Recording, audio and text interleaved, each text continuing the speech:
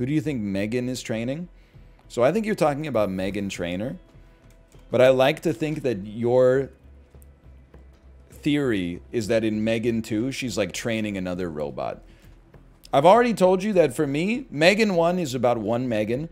In M3GAN 2, the source code gets leaked. And then there's like an army of M3GANs. And then at the end of M3GAN 2, we see like a package arrive in North Korea. And then like somebody in full North Korean military garb opens up the package and it's a M3GAN. And then M3GAN 3 is like a full-on war between like the NATO countries and the North Korean army, which now consists exclusively of M3GANs.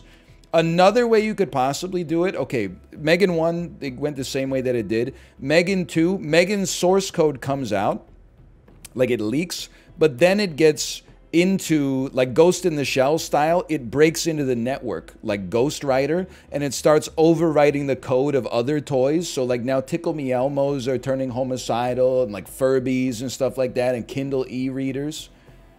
And then if they make a third movie, it could be like the humanity against the M3GAN superintelligence. But I don't know. I kind of like the John Wick style. The John Wick style one a little more.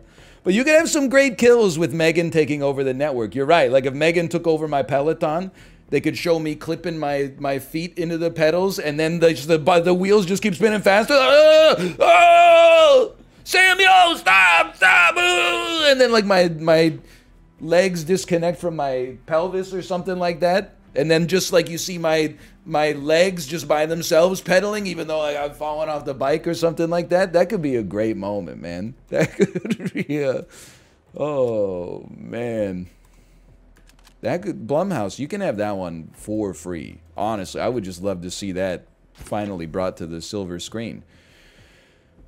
Whew. Well, obviously we'll take a legendary.